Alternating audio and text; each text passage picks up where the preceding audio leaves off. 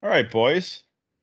We got a new NHL season right at our doorstep. And with that comes the classic usual Leaf talk that we get to do every year.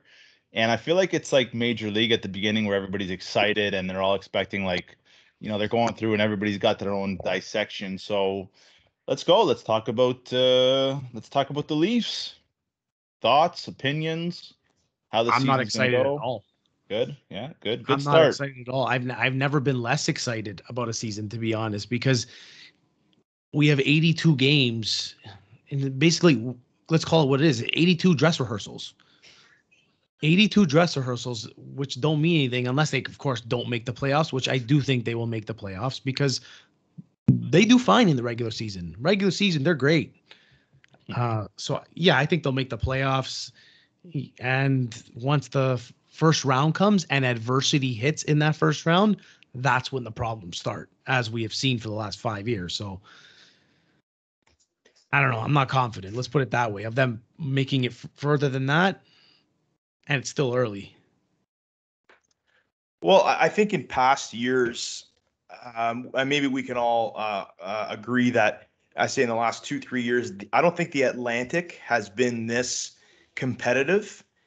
Since you got the emergence of Florida, which I think we all feel pretty high, probably the most improved team here. Ottawa's always given the Leafs fits. Montreal, let's not go down that road, but still, it's Leafs Montreal, always good games. Boston's always lingering. It's just it's a good division. Your slam dunks are pretty much going to be Detroit, Buffalo. Like you got to win those games, pretty much all of them, all four of them. But when you're talking about these divisional games now with Boston, with Florida, with Tampa, Montreal, trying to look at the positive here that these games here might be the games that give them more or testament in the adversity category than they may have in the past. They may have been just more layups in the past and put them on cruise control. This will be a fight to the end between wild card, between winning division. Like obviously they're going to be within that 1 to 4 range. I think we all feel confident that they're saying that they can make the playoffs. It's not a slam dunk by any means, but I think those games in December, January, like they may mean a lot more than they have in the past. I think that's where it may help. But again, how can you be confident it's going into year 5 of this first round and out stuff? You can't be confident anymore. You just can't. I know there's a lot of 6. Thanks, Joe. I know there's diehards out there. Listen, we love the Leafs. Joe and I are big Leaf fans, but it's hard to sit here and be, oh yeah, this is the year. No, it's not. You don't just go from being knocked out of the playoffs consistently in the first round to being Stanley Cup champions. It's just it hardly ever happens. So, you know, everybody has their measuring sticks of what's a successful year, but 1 round's not enough for me. 2 rounds is probably not enough for me. They have to take a considerable step forward. And if I learned anything from that series on Amazon without really dissecting it, I think Paul McLean said it best. They have demons that they have to get over. They have demons in their bed, demons in their closet. They're facing demons from the past. And though that core 4, add Riley to it, whomever, those are the ones that have to get over it. This is not management anymore. There's something in that dressing room that says enough of the bullshit. And lastly, I'll say on the regular season, if they learn anything from the regular season, use that time to now make it playoff ready.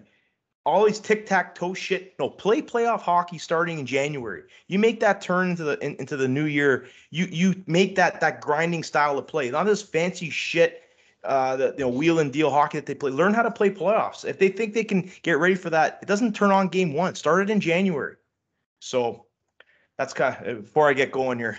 Bobby, what do you got? Oh, that wasn't you. Oh, tell us how you really feel then. I mean, I don't know how much more adversity this team has to go through. I just don't know what the regular season is going to do for them. I agree they're going to make the playoffs. I think they should make it relatively easily. But I hope Leaf fans can acknowledge that now they know what San Jose fans felt for years, or if San Jose has any fans, this is the feeling of, good regular season, playoff disaster. I was disappointed. Got to be honest with you, disappointed with the fans cheering at the home opener, at the preseason home opener. I understand everybody was excited to be back, but I think that was a good moment to let the team know last year was unacceptable. I think that it was just a little, give him a little bit, because this team, again, it's the coddle aspects of this. We view this team as coddled. Now, the only thing, go ahead, Frank, before I keep going. Okay, before you keep going, I'm going to throw a little yes or no, or the segment that we have. At some point this season, does Marner get the Larry Murphy treatment? And you know what I'm talking about. No, I don't think so. He'll probably cry or something will happen, and I don't think so. I don't know. I think it might be coming to that point, but go ahead, Rob. I think he's going to have a great regular season, so there's going to be no reason to boo him. So, Yep. I'm going to save that to the end because there's something I want to talk about that, but go ahead. So the Leafs have nothing to look forward to in terms of Leaf fans, The Leafs, nothing to look forward to. But there might be a silver lining here. And I'm not this like, oh, they learned a lesson last year. I don't think they learned anything. This team looks like they're completely oblivious to everything. But championships seem to be born out of disappointment. I don't know whether it just alters expectations or deviates pressure. Think about the Red Sox. The Red Sox in 2003 had this really good team. They go against the Yankees. They're up in Game 7. They're up in the game, and then Grady Little. We all know the Grady Little, and they end up losing an absolute heartbreaker that any Boston fans are probably like, we're never getting over the hump. And the year later, they're down 3-0, and all of a sudden they win the championship. I was thinking about the 2016, I believe it was 2016. I'm not even sure about the year. For years, the Virginia Cavaliers in the NCAA tournament were kind of underachievers. They're the first number 1 seed to ever lose to a 16. We said for years, will it happen? It was like, nah, it's never going to happen. The Cavaliers lose to, I can't remember the team that beat them, the 16 seed. The next year, they come back and they just win the tournament. The only thing that the Leafs have is that disappointment, that failure was so bad that maybe, just maybe, they come out like one of these two teams that it's just unexplainable. It's sports. I know, Joe, you're giving me that look, but that's the only thing I would have to say for Leaf fans is that, like, maybe, just maybe, they can be one of those teams that just suffer such disappointment that the next year they somehow, it's almost like sports is unexplainable from sometimes. It was like those two scenarios, and you do not seem sold on that at all. I'm not sold either. I'm just saying this is something that I'm trying to help you guys. Thanks. I appreciate it. Yeah. You're like my therapist. For them, I don't buy it. Like they have it in 5 seasons. They've had chances to close out series, and their biggest players have not shown up for those games. It's so demoralizing as a fan. And on top of all of that, on top of it all, let's not even talk about the fact that this team is absolutely cursed, and there's no way or doubt about it. I mean, I could list several reasons as to prove this. You've got Tavares getting hurt 10 minutes into a series. You've got a global pandemic striking at the absolute worst time, which doesn't allow the cap to rise as soon as the Leafs just signed their core 4. Worst possible timing. Then we've got the high stick that we all talk about for years and years and years. It's just, I feel like I'm a dead horse, and I've just been beat with a stick over and over again with this team. That, you know what, I'll cheer for them Saturday nights for sure. I love hockey on Saturday nights, but I'm not ready to get my heart broken again. You guys are just playing into my theory about I had my theory about the Leafs losing to Montreal. This is what, like, emotional abuse is like. This is what it's like. You don't want to get heartbroken again. You're so emotionally, listen, you're so emotionally invested. You're so emotionally invested in this. It's like you try not to be, but there's going to be a point in this season where they're going to go on a 7-game winning streak or an 8-game winning streak, and they pull you back in. And it's going to be hard to say, you know what? No, not this time. But it's going to happen to a lot of us. I'm going to do my best to not fall for that shit, because there's going to be a Tuesday night where Buffalo comes to town.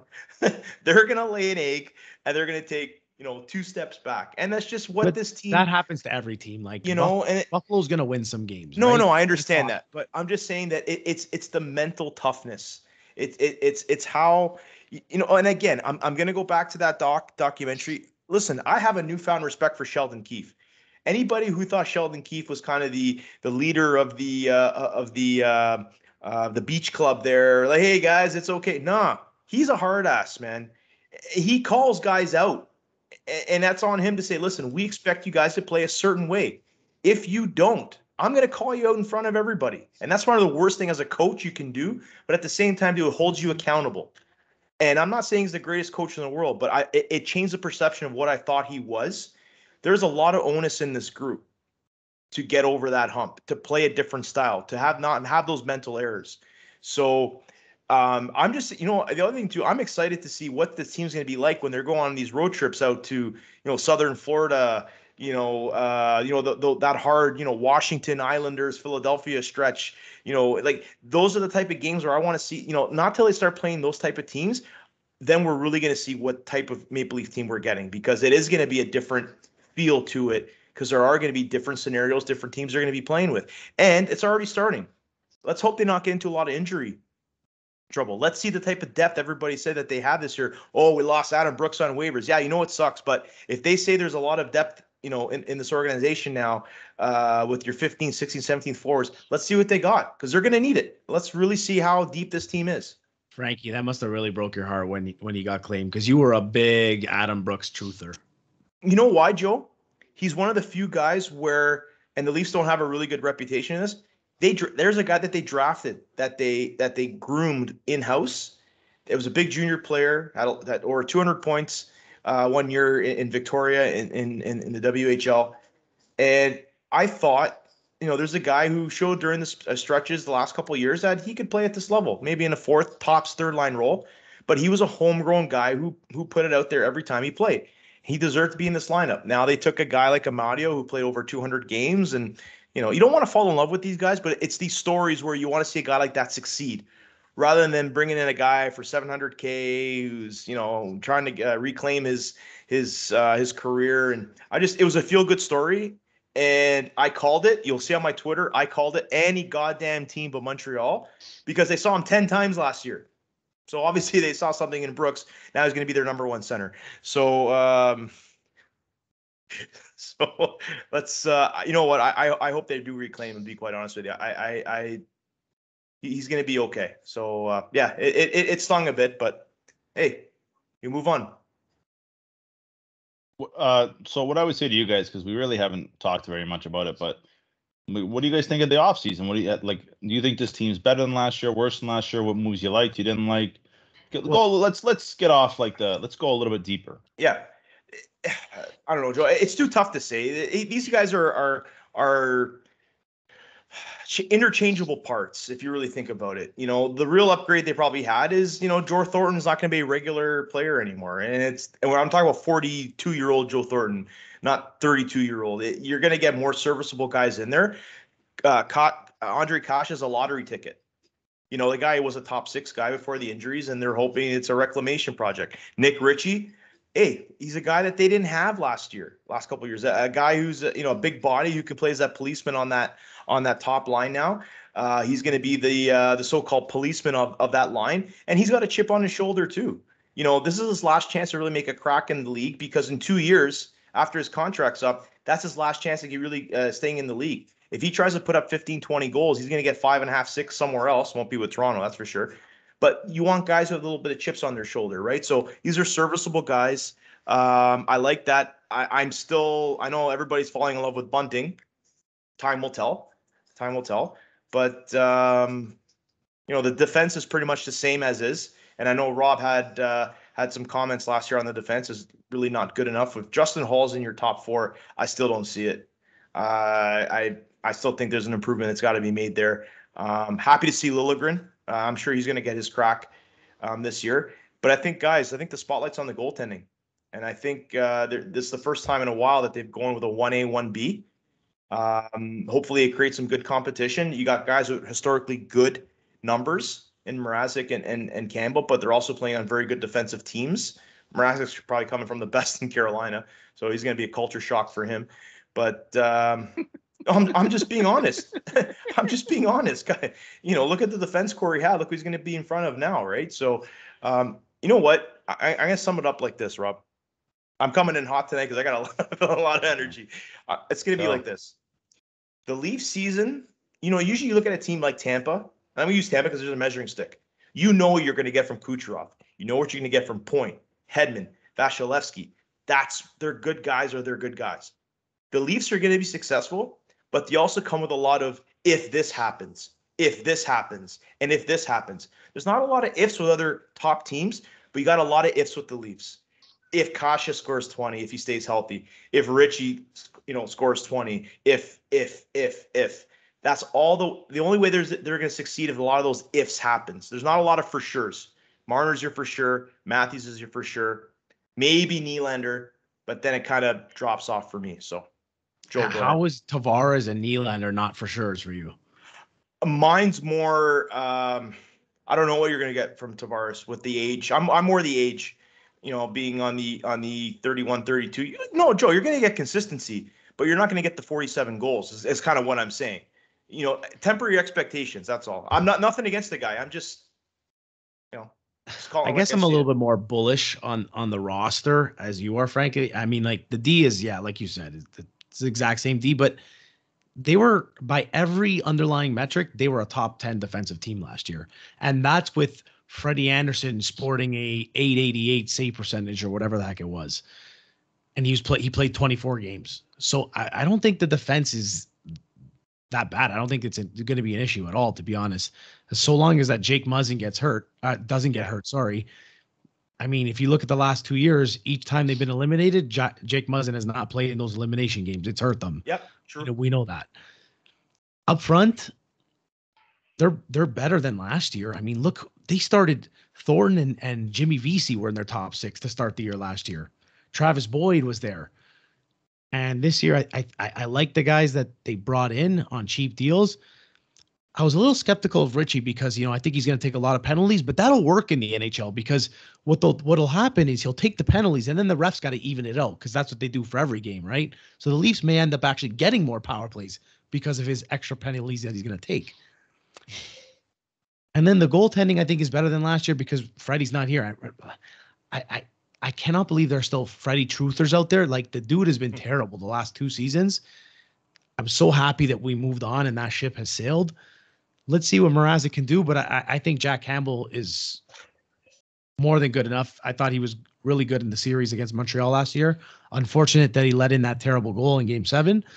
But the roster, I think, is fine. I think they're going to make the playoffs. I just don't trust them one bit when the money's on the line and adversity hits. I think they will buckle like they always do. You're starting to sound like Dan, literally and figuratively. I know my voice is gone because I've been yelling too much at work. Joe, would you agree that the Bogosian leaving hurts them a lot more than probably my honest theory is that the Bogosian leaving hurts more than Hyman leaving. I think that's easier to fix than a guy like Bogosian, but it's fair. And I loved Bogosian. I thought he was awesome. I did not like the signing when they came, but he turned me into a believer. Yeah, for sure. He's perfect for a third defensive pair role. That's what he is at this point of his career. Like, losing a third pair defenseman shouldn't be a make it or break it thing for you. You should be able to cover up for that. It's just the elements that he brought is going to be tough to find now in the defense because they're really only they're going to replace him with Liljegren. That's pretty much what your replacement is. They didn't bring in another guy. Yep. So, and Liljegren's a question mark. He's a first round pick from 2017, I want to say. Been an organization for a while. There's got to be a reason why he hasn't been up here, right? So now that he's here, is he really gonna be hitting guys in the corner and batting that physical element? I don't know. I still think they need to do something there, but I think the one guy to watch this year for the Leafs is my buddy Rasmus Sandin. See how he progresses because he's going to be the number 1 next year. He has to take the step, right? Yep. You're right, Rob. I think that's going to be the telling tale whether they can move on from Morgan Rielly or not. So they have to because they're not going to be able to re-sign him. So no, and I would not at the $8 million and change that they're asked that the market is is trending right now. Not a sorry. But Not this for is me. I would have traded him this offseason, especially when you saw what other top Yeah. defensemen were going for.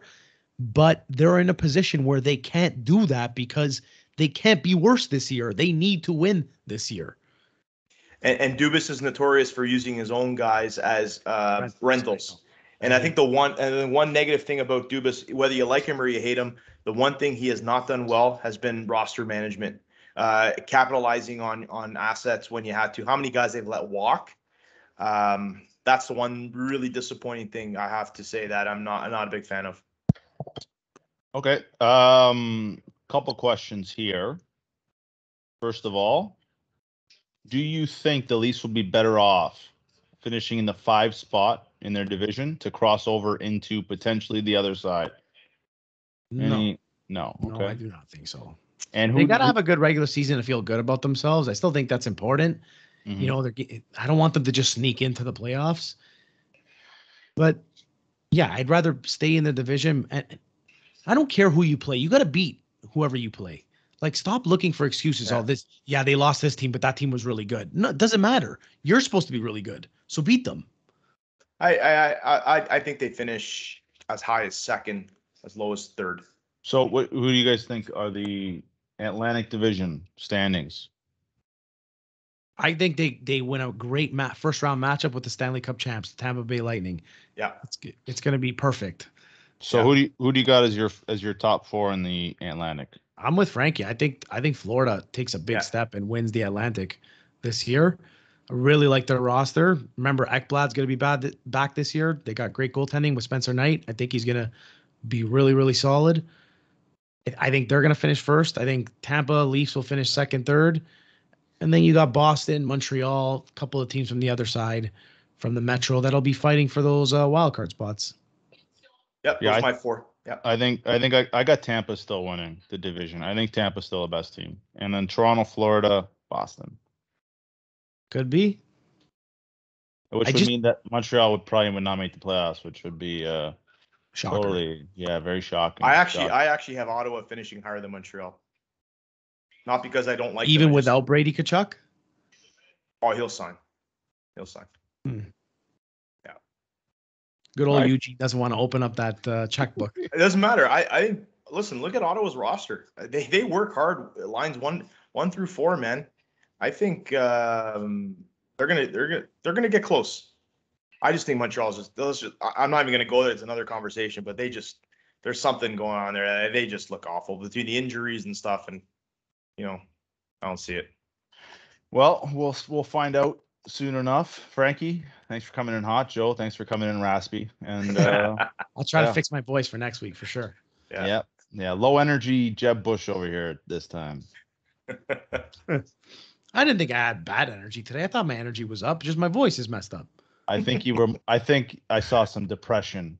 Just when you knew we were talking Leafs, you could see the just me wilt like a sunflower. That's just a delicate flower. Anyway, smash the like and subscribe and do all that good jazz.